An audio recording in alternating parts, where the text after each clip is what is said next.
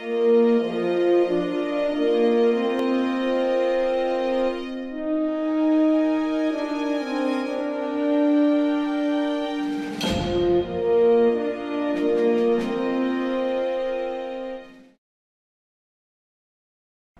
YouTube, this is BirdOPray5, and I am back with my 100% impartial review of Captain Marvel, trailer number 2. But it's the first trailer I've seen, and by 100% impartial, it means I literally know nothing about Captain Marvel.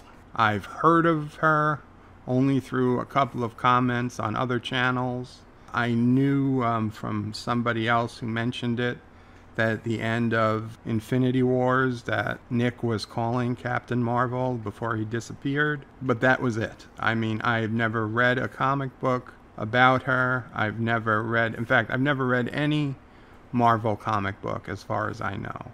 My interest in the Marvel Universe has only been from their movies.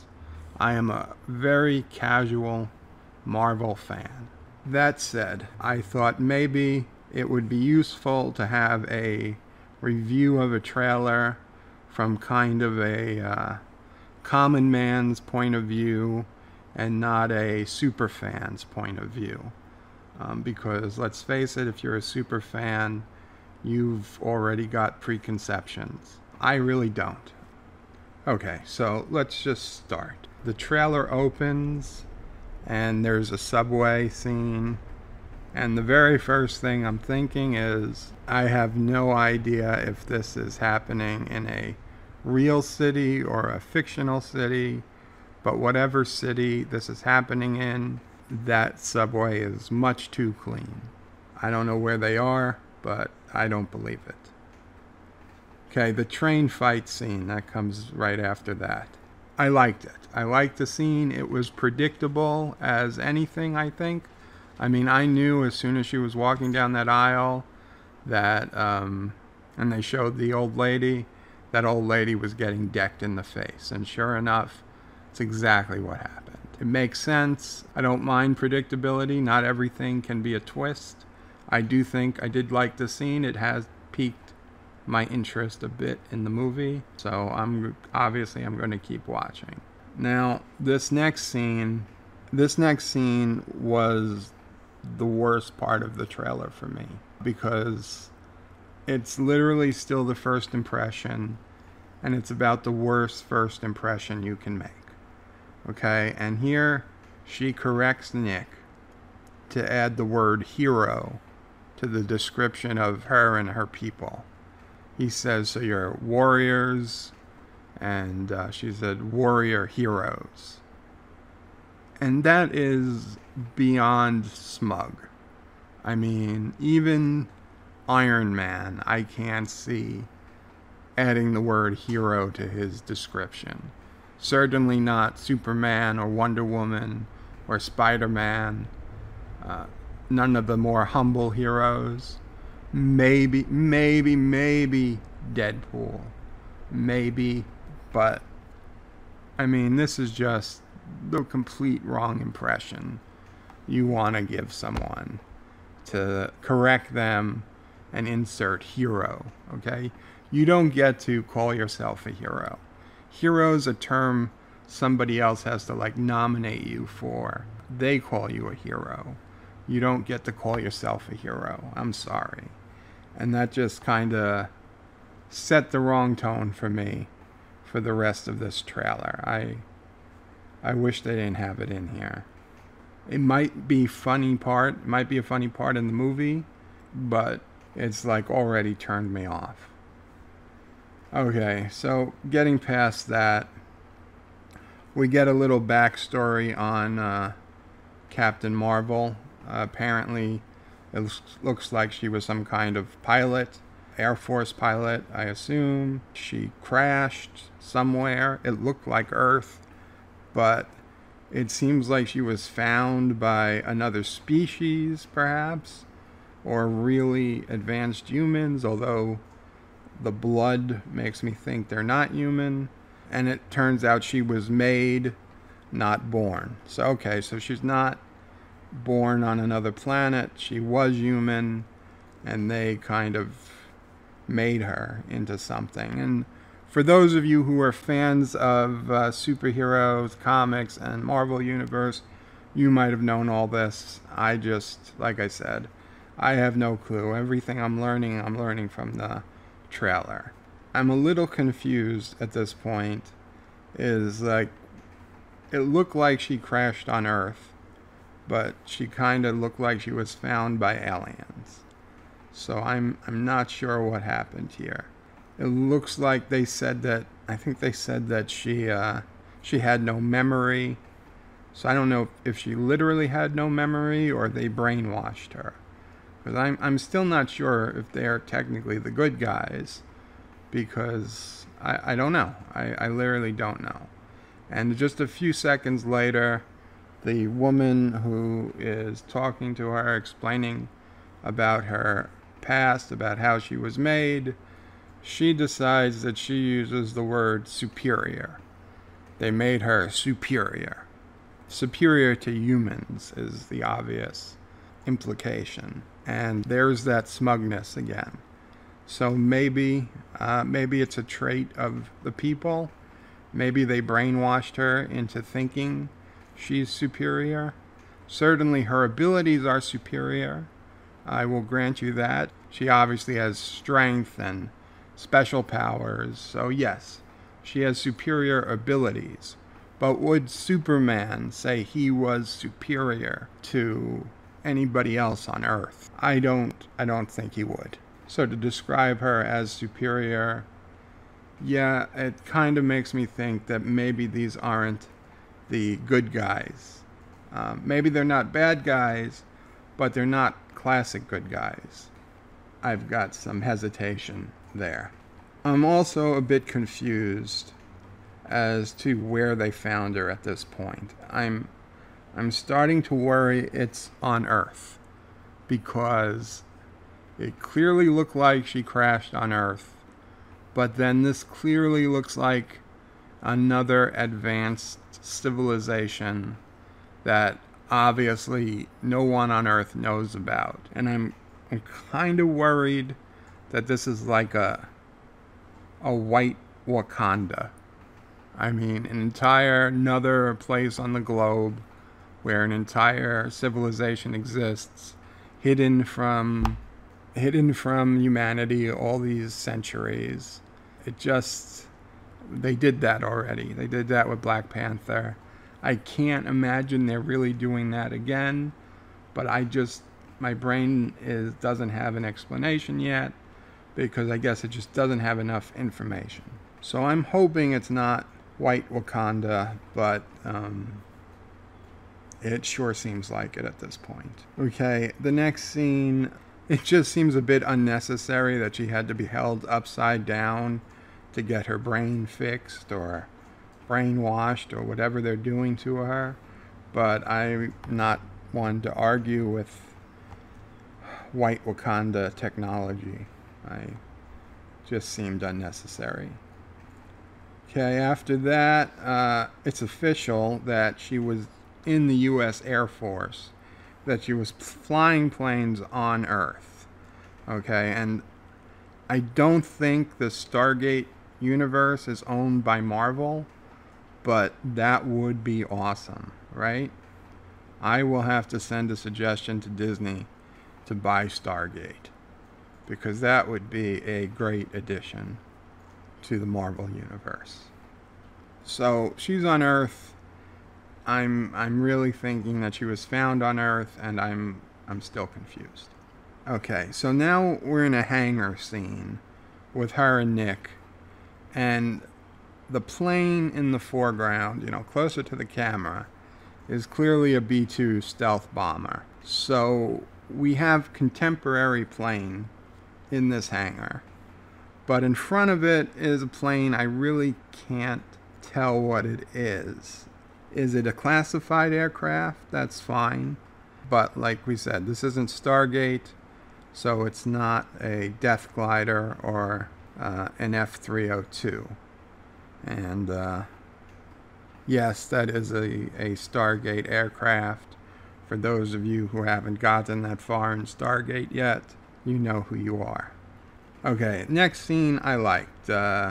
This whole back and forth. Do you know how to fly this? We'll see. That was a yes or no question.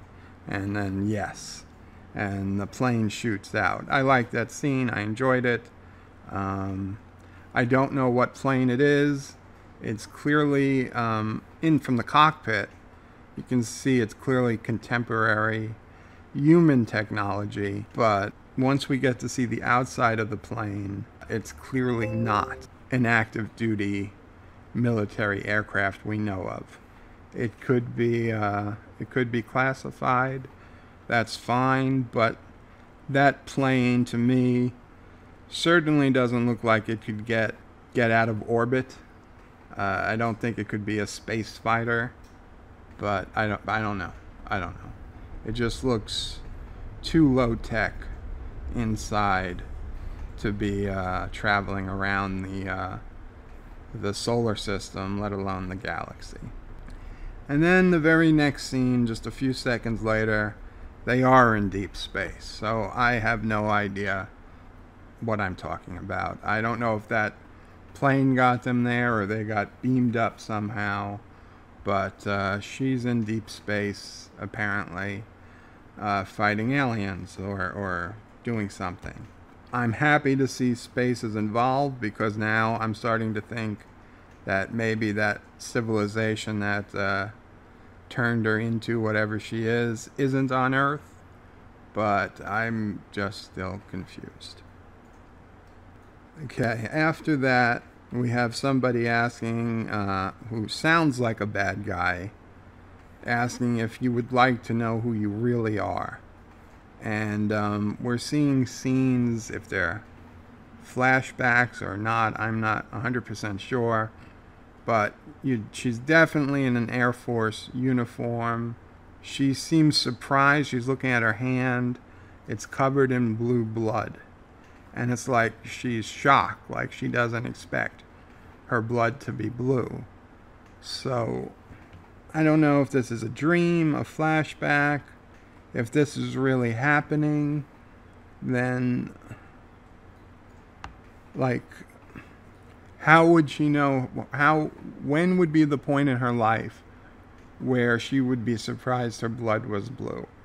Because if it was right after these people fixed her up and turned her blood blue, then she should have no memory of her past life as an Air Force pilot. So she certainly wouldn't be back in the Air Force. But here she is. So I don't know. I'm confused. And then we see this bad guy, I think, who was talking, and he's got big pointy ears and an ugly face, and he looks like he could be a Reman out of Star Trek Nemesis. I have no idea who he is or his species, but I'm going to call him a Reman from now on. Okay, after that, she's in, looks like a regular Air Force building, not in space, on Earth. She's reading classified documents from a low-tech paper binder, and it's talking about how she thinks she had a life here. And I'm thinking, yeah, we're all up to that point, okay? The movies, the trailers already showed us you had a life as a Air Force pilot. Just after that, there's another plane that looks mysteriously futuristic on the outside, but once they go inside, it looks like a contemporary cockpit with, technology that would be in F-14 or F-15. So I'm confused as to just the technology level of some of these planes. Okay, then she sees what I assume is an Air Force version of a dog tag. It has her name on it, which used to be Carol, and then some last name that starts with D-A-T. I don't know if it's Dates or Dayton or what. I've never heard of her before, but I suppose it means something to her. Next, we see a male of her species, I assume. He's got the same symbol on his chest. He seems like he knows more about her history than she does. At first, I thought he was kind of a bad guy with his voice, but now I'm not so sure. Okay, so the next scenes we see are her as a child. She's falling off bicycles, falling off of, I don't know, a park, I don't know, swings or something. I forget. But she's falling down a lot. So it's showing us she wasn't always the perfect athlete. She's even falling down in the Air Force. So she's not perfect. She wasn't born perfect. So I assume that's what they're trying to portray to us, that she wasn't always superhero material, which is fine. I mean, the fact that they made her, I kind of realized that already, but fine. Now the scene where the text changes from "it all begins with her," and then they add cleverly an A at the beginning of her and an O after her. So it says "with her" to "with a hero." I feel like Cinema Sins would give that 2 cents. Just saying. Didn't really mean anything one way or the other, but that's just my feeling. Okay, so next we see kind of the continuation of the scene where she was always falling down. We see each time she falls down, she gets back up. I understand what they're trying to portray, but I think it was pretty obvious that she always got back up already. But it's good. It's a good scene. It's nice to see her overcoming hardship. I'm more curious about her quote, "I won't fight your war. I'm going to end it," which sounds badass. But then it appears like she's fighting it. So I know it's a trailer, and I've got to give it a wide berth because the way they edit scenes together in a trailer might have nothing to do with the actual movie. I know that. But I hope they don't take away from the badassery of that quote by making her do the thing that she just said she wasn't going to do in the movie, like they seem to do in the trailer. But I like it. That was a good quote. I just hope it rings true. Okay, so after that we get to the most memorable scene of this trailer, the cat scene. You've got the orange cat, and Nick bends down and he steals the scene, if not the entire trailer, by being all cutesy with the cat. Probably a little unexpected. I've got to be honest, I was waiting for the cat to scratch his eye out. Because we know in Infinity Wars he's only got one eye. I don't think we know why he lost his eye yet. I certainly don't. Maybe you people who read the comic books or know more about it know why. But the whole time from when I first saw him in this trailer and noticed he's not wearing an eye patch yet, I'm wondering, is this the movie he loses an eye? And it was just in the back of my mind. And then when they bring to this cat scene at the end, I was like, oh, wouldn't it be cool if the cat scratches him in the eye or something, and maybe he didn't really lose the eye, he just needed to have a patch on for like 6 weeks while the eye healed or something. I don't know. But I thought that was going to happen. It didn't. That's fine. Maybe it happens in the movie, but that's what I was hoping for. Even without the eye gouge, that was the most memorable part of this trailer for me. Being all cutesy with the cat, and then Carol, I guess we'll call her. I don't know, she's not in costume at this point, so Captain Marvel / Carol kind of like gives him the hey, we've got to get going. And I thought that was a well acted scene for both of them. So that is basically the entire trailer. Will I see this movie? Yes, I'll see the movie. Will I see the movie in March? No. Even if hypothetically I could get to a movie theater, like many of the Marvel movies, I'm just not that big a fan. For a casual fan as myself, I am happy to see it when it gets to streaming or DVD, but there's nothing here making me want to go see it right away. And I know I'm not the audience. If you're listening to this, you are probably the super fan, and you're going to want to go see it, or you're going to hate the movie. You're going to have one of those two things. You're either going to love it or you're going to hate it, and I don't know which. I don't care which, to be honest. My personal review, my personal feeling, it's a decent trailer. It's not the best trailer. Its major flaw was right in that beginning with the smugness correcting him to add hero to her name or her title or her species. It never quite recovered, but it's really all going to depend on how Brie Larson plays this character. There's not enough in the trailer to tell.